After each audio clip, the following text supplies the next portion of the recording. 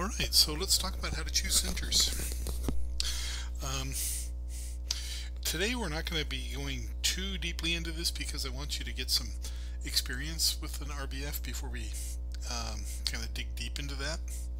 But choosing centers, there's basically a couple ways to do it.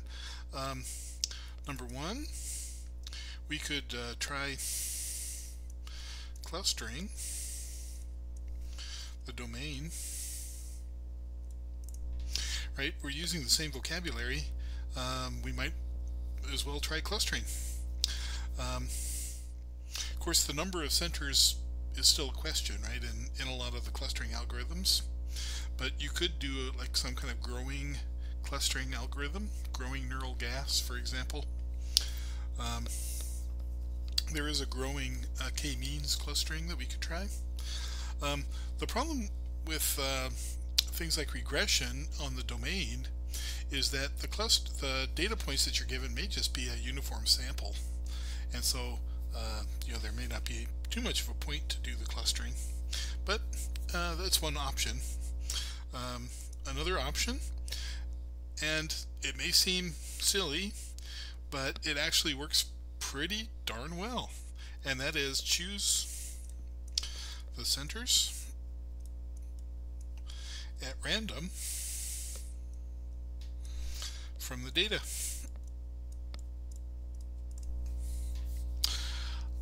Yeah, it actually works pretty well. So, I think the question is in the problem that you're working with, are you willing to spend time really cranking down where the best possible centers are, or do you just need a fast approximation? And a lot of times all you need is a fast approximation, and so you don't want to be spending a lot of time with these other algorithms. Clustering is not too bad, but the one I'm about to talk about, orthogonal, well, I'm not going to talk about it today, but orthogonal least squares, or OLS, is kind of a nice way to find the centers. Like I said, this is going to be later if we have time. But these two methods are pretty easy for us to implement right now, and so those are the ones that we're going to focus on. And in fact, we'll just pick a few at random to start with, and then later on we'll try clustering the domain. Good. So then once you have your centers, like I was saying, once we have centers,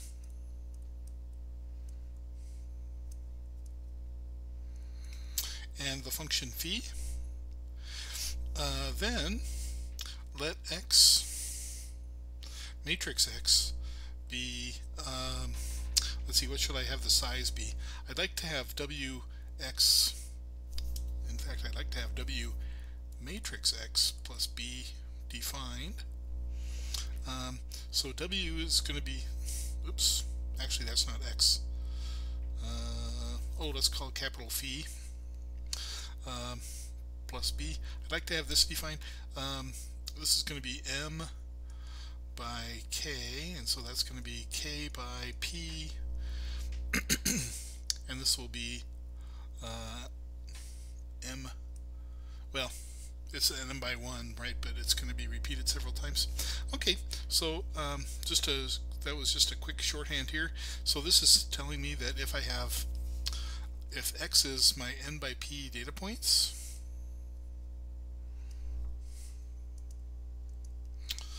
then I can form matrix phi,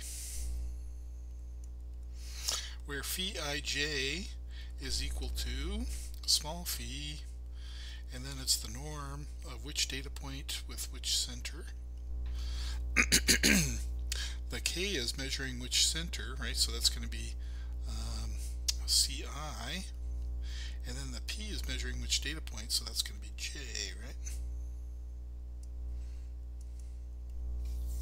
Good. And so this is going to be running through all your data points and all your centers. Excellent. And so we're going to end up with this matrix now, And this is going to be equal to y, which is what size? M by P. Oops. Darn it. Okay, so how are we going to solve this system of equations? Actually, this is going to be the target's t, I should say. Target's t will be M by P. Good.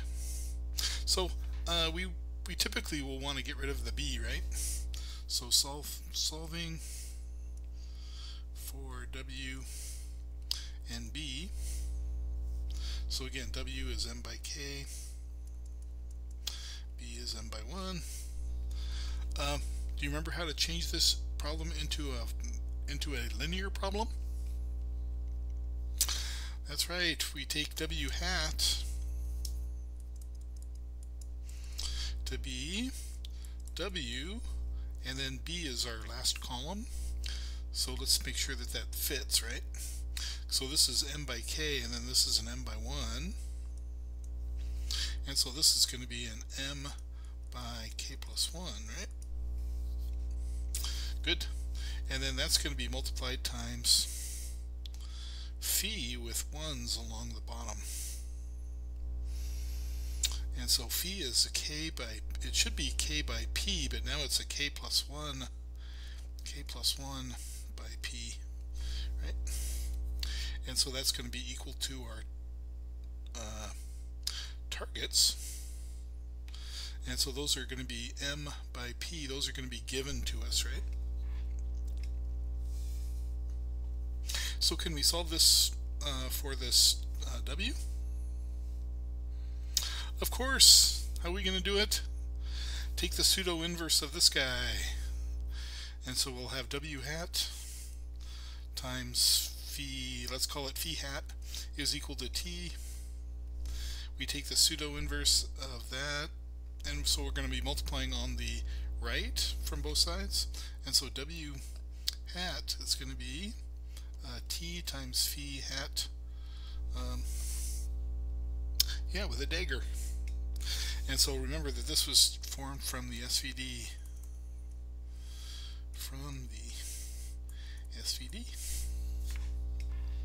Good. And that's how you solve your radial basis function. Of course, I should say that if you don't have all your data at once, there could be multiple problems happening in that case, right? Because you could be adding to your domain, in which case your centers may not be good enough anymore. And so if you have an online version of your RBF, that could be hard to track. But if you know that your domain is pretty well situated, that you don't have to add any more centers, then there is a way to, we could use something like Woodrow-Hoff or stochastic gradient descent, right, to do an online update. Good. Gosh, I think we can solve that for our w, or our w hat. Of course, then you remember that you have to peel off the b, right, when you're doing these. Good. All right. So I think I'm going to stop there for today, because I wanted to spend Friday working over examples and coding. That's what I'm trying to say. Programming. So on Friday, next time,